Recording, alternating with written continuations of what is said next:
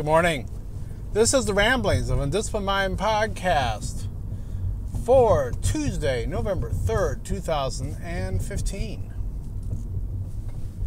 So it is about 9:30 in the morning.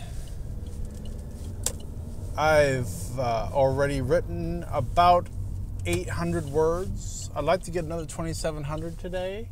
I'm going to finish up painting the man cave today. I did a little bit this morning already, and I've got just a bit more touch-up to do. I think it should take me about half an hour, tops, to get that done. And then, then it's time to clean up and move in. So I'm looking forward to that quite a bit.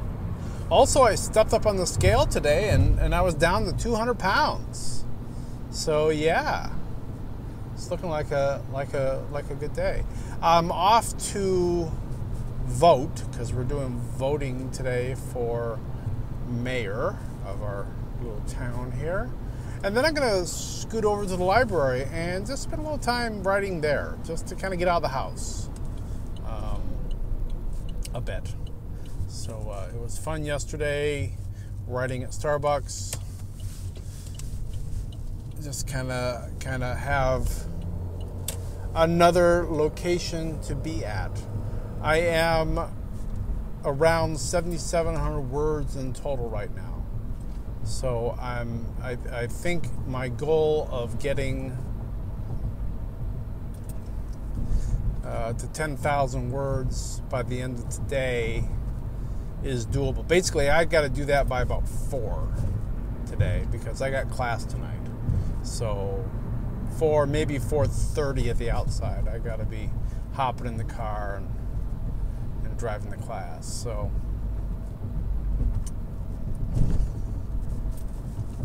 it's been a good couple days. I've been busy.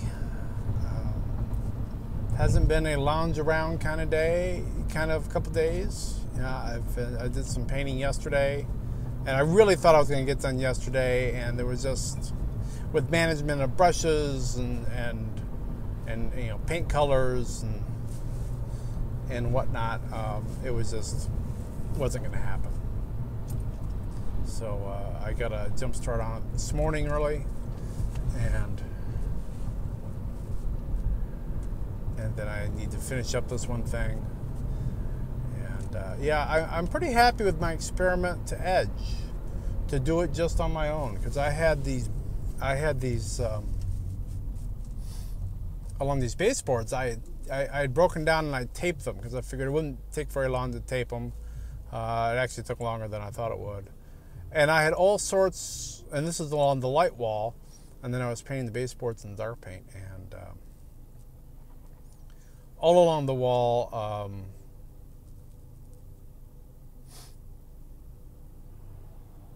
where the light paint was, I'd done this, and when I pulled the tape off, there was all sorts of areas where little bits of the dark paint had bled underneath the tape, and it just looked ragged. It didn't look very nice. So I went back over that. That's one of the things I did yesterday, and just edged it with the brush, and it looked so much nicer. So I was doing the light.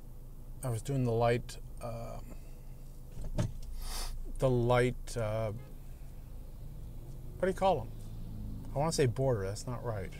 Whatever, the thing at the bottom. But I know I just said it. I can't think of it. I was doing the light ones on the dark wall, and I just let it slop over a little bit. And then I'm going to edge it nicely with the dark paint today. That's the main thing. I just got a couple spots I got to fix in the dark paint. And that's it. And then I'm done. Done! It's going to be so nice. So nice. So, I'm looking forward to that. Getting that puppy done. What I thought I would talk about today is edgy humor, especially edgy humor in older movies. I was listening to Christiana Ellis's podcast, Watching 100 Movies. That's her and Mike Mateen, and they're going through the AFI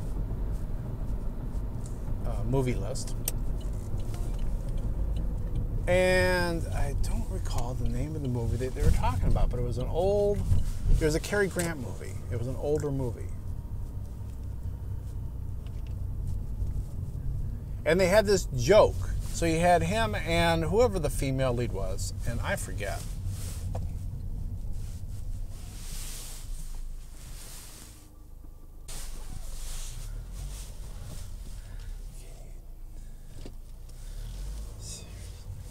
So, apparently at the beginning of this film,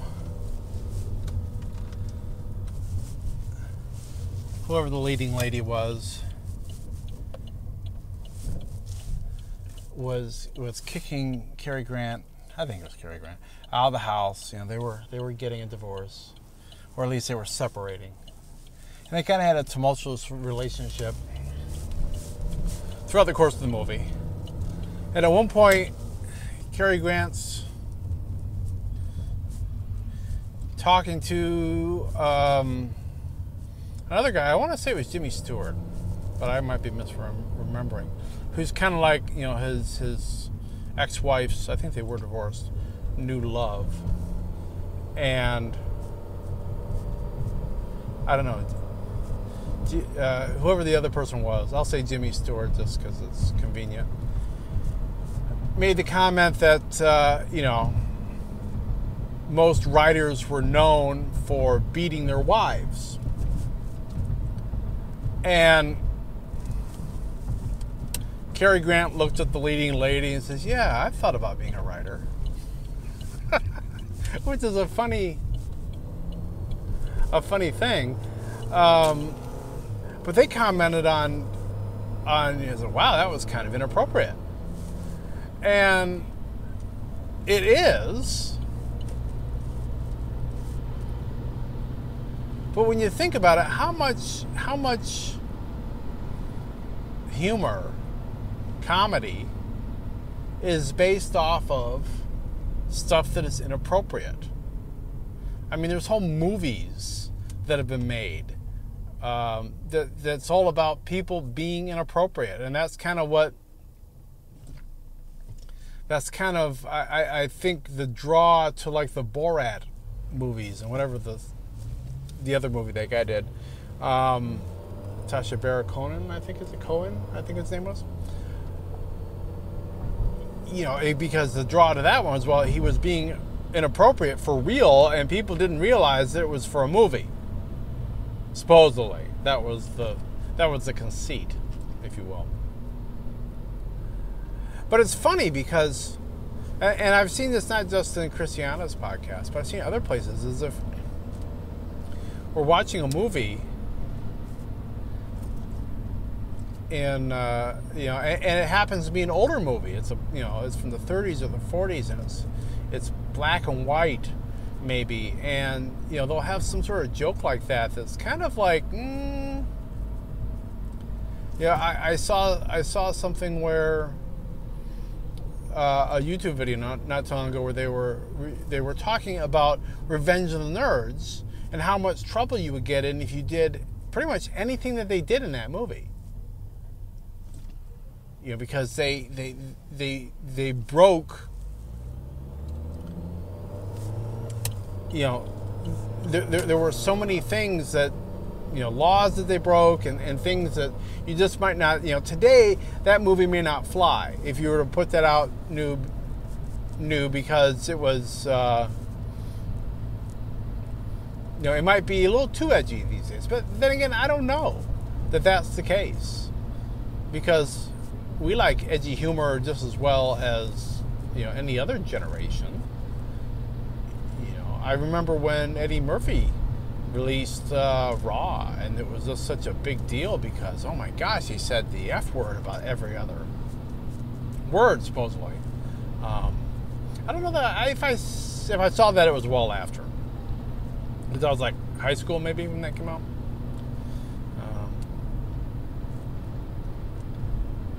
But if you ever go to a comedy club, you know, there's edginess all around. There's all sorts of discussion about inappropriateness.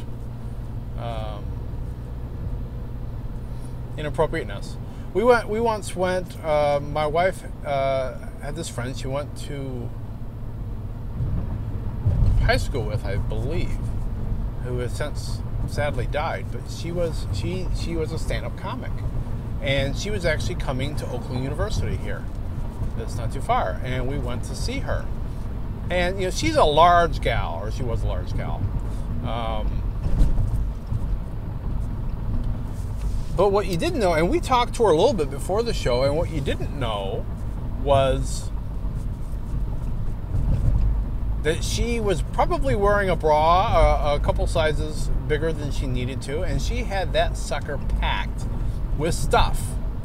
And so over the course of the show, she's building this narrative. There was one, and most of the people there, we were kind of, this was a number of years ago, but we were still the oldest ones there, because it was held on campus in this little, end of the cafeteria that, they kind of built you had a little stage there, and they would just bring in, comedians that were like on their way from Chicago to Detroit kind of thing. They would stop off here maybe. And she had this whole, and it was funny as heck. It was largely inappropriate, but it was funny as heck. And she's pulling all this stuff out. I mean, at one point she pulled out a full-size champagne bottle from her bra. All this is coming from her bra, and it was pretty hilarious. But it was hilarious because it was inappropriate. It was inappropriate because she was, acting like she was making moves on somebody half her age. A guy that was there in the front row, half her age. And it was inappropriate because she's reaching into her shirt and she's pulling all this stuff out of her shirt. But it was so funny. So I think that's just the thing. We look at something through the lens of history, and we think, well, that was a wholesome time.